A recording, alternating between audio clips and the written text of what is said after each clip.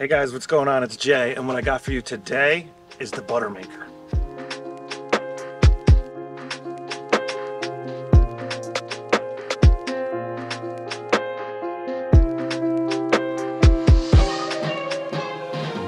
Alright guys, just check out this butter. 75mm f1.2 butter. Pretty incredible, right? So if you're like, Jay, what is butter? What are you talking about, butter? You see this back here? This like blurry out of focus area? When the blurry out of focus area gets to like an absurd level, like an insane level, that's when it turns to butter. Like think about the background just like melting into butter. That's where that term comes from. I love using it, and this lens is the butter maker. All right guys, so getting a closer look at the butter maker. It's actually called the Viltrox 75mm f1.2 lens. Now, this is an autofocus lens and comes with a nice pedal style plastic lens hood here. So this is like the ultimate portrait lens for the crop factor Sony cameras, in my opinion. It is unbelievable. It's got an effective focal length of about 115mm. So looking at it here, you can see the build quality is really nice. It's an all metal design. It's got a 77mm filter thread on the front here. It has some really nice weather sealing. And again, just the build quality and the way this lens looks is really good. So the manual focus ring feels like absolute butter. Now this also has the manual aperture ring, which turns nice and smooth, and it has a very firm lock to auto here. So you're not gonna accidentally switch it off auto that easily. And it also has a click and declick switch for the aperture. So if you put that on, you'll get that clicking there. It's like kind of like a nice soft click. It's not too aggressive of a click. Now on the side here, you also have an autofocus manual focus switch, which is convenient, and the custom function button here that you can program in the camera. Now looking at the back of the lens, it's all metal brass bayonet here, and it has a nice beefy rubber gasket. You can see this orange gasket here, and it sticks out quite a bit. It's a really nice gasket, and you know, just a really sweet looking lens overall, I would say. The build quality is excellent on this. It really is. I did almost all the testing on the A6400 with this lens, but I did also use it on the A7 IV, as you saw in the beginning of this video. So this lens actually comes in at about 675 grams, so it's definitely got some beef to it, you know what I mean? It's like beefy, it's pretty heavy, it makes sense, 77mm filter thread, and it's f1.2, which is crazy fast aperture, and that's why this thing is the butter maker. You saw the butter. All right, so a few other things. The minimum focus distance on this lens is not that great. It's like 0.88 meters or 88 centimeters approximately, so it's like almost 3 feet. Not quite 3 feet, but almost. So you're not getting much magnification from this, but as far as a portrait lens goes, that's fine because you're never really going to be closer than 3 feet unless you're trying to get like a macro shot of eyes or something like that. That's really not that much of an issue, but you definitely need to know that, because if you want to get really close to something and focus, it's not going to do that. You got to move back a little bit. Now the focus motor on here is pretty good. It does make a little bit of noise. When you're in like photo mode and it switches from the foreground to the background really quick, you can hear the focus motor. It's like, rrr, rrr. It makes like that kind of noise. Same thing with video. If you have the autofocus speed set to fast and or responsive, it will make a noise when switching autofocus when recording video. However, if you have it slower, and you have a focus transition, you can't hear it at all, as you could see in this focus transition test here in my like front yard area.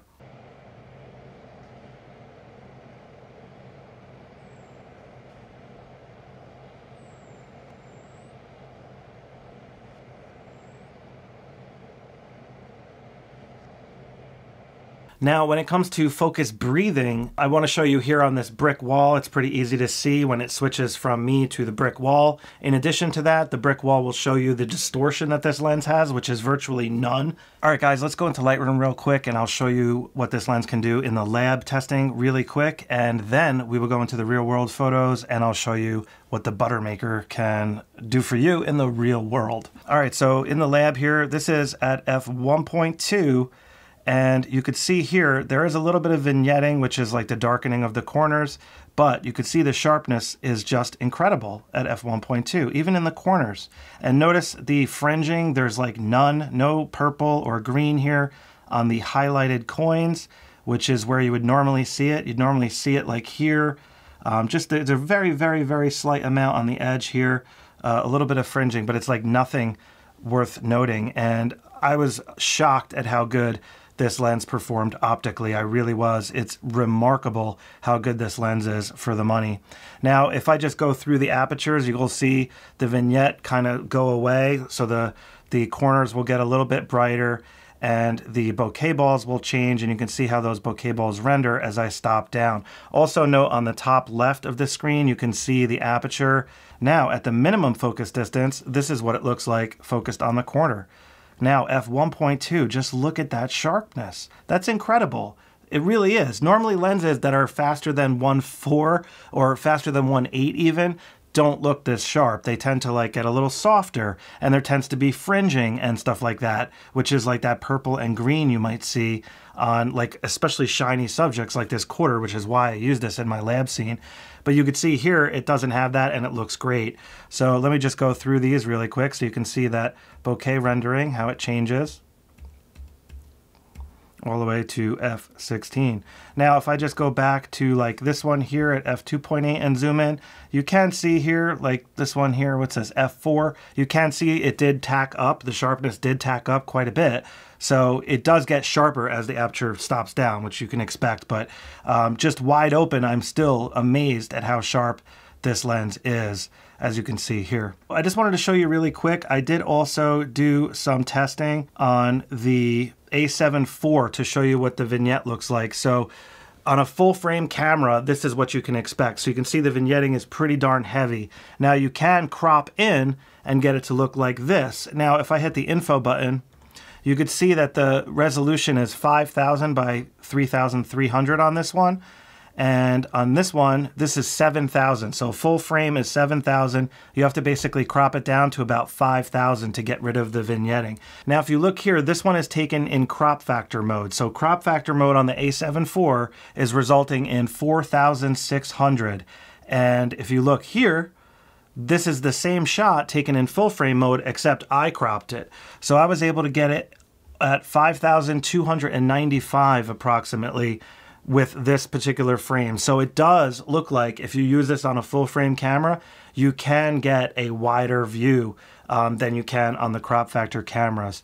So depending on what you're using, it is a full frame option. You will have to crop in a little bit, but you do get a little more resolution than using crop factor mode on the A7 IV as an example. So you might be better off shooting in full frame mode and cropping in post if you want that extra resolution, if you want to use this on a full frame camera and, you know, get the butter maker for yourself. All right, so first shot I took was of Jace here on the couch. So there's a pillow in the foreground you could see turned to butter.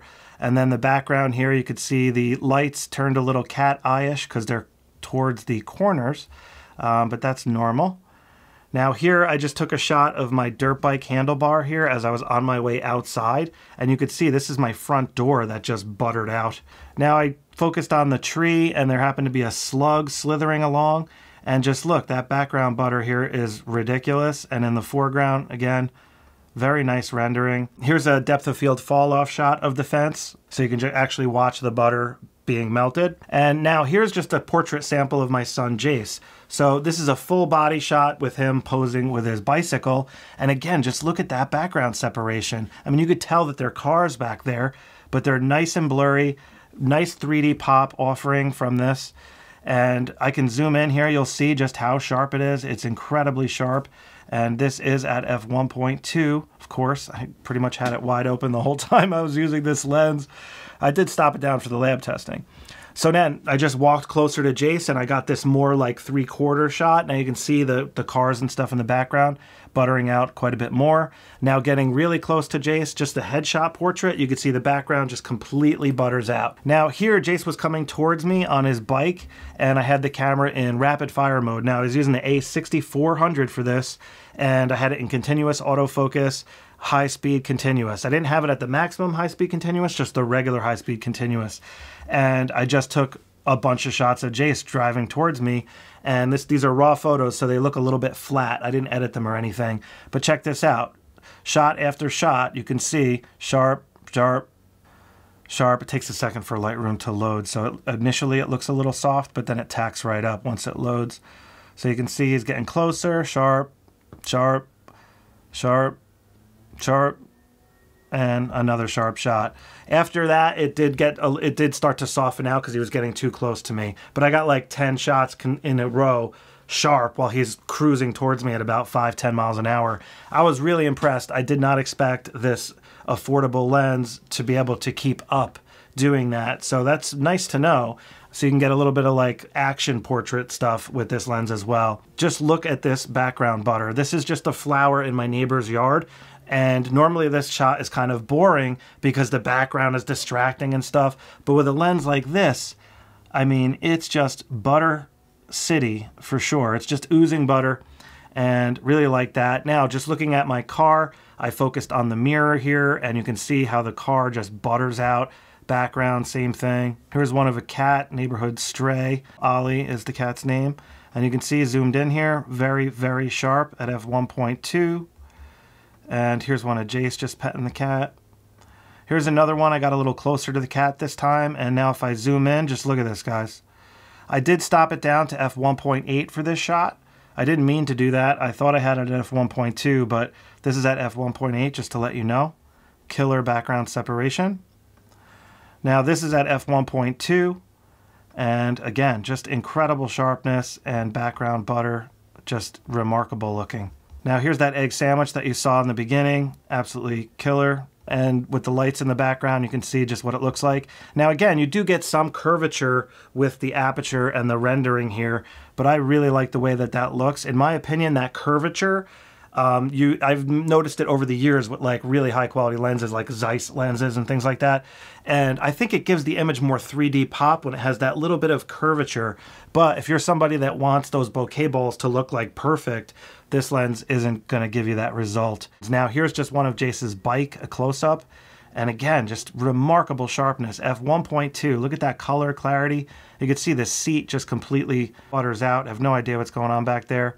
Here's one of the tire with the brick walkway in the background. Here's just another one. Here's one of Jace's shoe. His shoe's the Croc, and you can see just the texture on the shoe. Very, very sharp. Here's another one. Here's that hummingbird thing that I have in my garden. Now here's a couple of Jace. I was actually shooting through leaves to get this look. So this is like this blurry green in the foreground is actually leaves. So it's just a snapshot portrait, but I really like this style of photography. And if you get yourself in like weeds and shoot through them, you can get amazing results similar to what I'm trying to illustrate here. Now this is what it actually looked like when I focused on the leaves. So this is what I was shooting through. So this is just what the leaves looked like. Now when I focused on Jace, this is the rendering. So that's pretty cool, and this is a great lens for that option. Now this one is just a really like grungy look. I was going for a cinematic look with this particular edit, and here's just a brighter version of that. Now here's just a couple more portrait snapshots of Jace. Now of course if I'm using off-camera lighting in like a real professional environment, this would look a lot better because the subject would be lit properly with like lighting and it would be balanced with the ambient light. Now sometimes you can get this to look better in daylight, but I was like in the woods and stuff, so I was really trying to illustrate more just the depth of field play that you can get. But anyways, this looks great for just right off the camera in natural light. This looks excellent in my opinion. Here's another one. Background butter is incredible. Here's a full body shot. And again, you can see just how blurry that background gets and that 3D pop looks really good. Here's one more. I just included a little bit of foreground on the bottom, but it kind of cut off his feet a little bit. That layering, if you add that foreground information, it just creates that depth to the shot. Here's just one of a weed looking down, and you can see the ground just blurs out completely and it looks like this 3D, you know, flower just floating there. Here's one of Layla. Here's another one. Just look at that background separation. Again, remarkable. Here's the brick wall shot just so you can see the distortion. It's pretty much non-existent. Here's one. I just stopped at the my local and grabbed a beer the other day really quick, and I thought this looked good. It was being like illuminated by the window light, and again, just the background separation of the bar and stuff is killer. Now here's some more Zach Max sculptures. I like to take pictures of these things because they're so cool looking. And here's just one I was testing off the flaring. So the sun was like right here in the background, and you can see here this flare like on his face, like where his lips would be. That's the little bit of flaring I got. And again, here is another one. You can see a little bit of flaring there. Now here's just a couple more shots. This was actually taken at f4, so I stopped down a little bit to get a little more depth of field on the sculpture. I wanted it to be sharp, like, you know, his whole face. So this is what f4 looks like, and it's incredible, if you ask me. Now here's another one at f4, and if I zoom in, you could just see the incredible detail and sharpness. Now, this background here does look a little bit busy, like at f4. I'm not the biggest fan of the background blur at f4 in this particular shot. This would have looked better if I stopped it, you know, if I opened it up a little bit to like f2.8 or whatever. I think the background would have looked a little bit less busy. Now here's another one. This is again at f4. This one's at f2.8, and you can see just killer sharpness. All right, guys, so at the end of the day, who is this lens for? It's for people that want to take portraits, in my opinion. That's what it's like ideal for. So we're talking, if you're taking photos of pets, you know, people, any kind of subject where you want like unbelievable background separation. If you're looking for maximum butter, this is the lens for you. I would highly recommend it. The price point at $550 is really good considering the optical quality of this lens. As you saw in the lab testing at f1.2, this lens is ridiculously sharp. Even in the corners it's sharp at f1.2, and that honestly is amazing. For $550, that's just unbelievable. Lenses like this normally cost like $2,000, for example. It's just insane, that f1.2 aperture and that butter you can get. I really like the way that the rendering looks as well. Like the out of focus area rendering is really good. Incredible sharpness.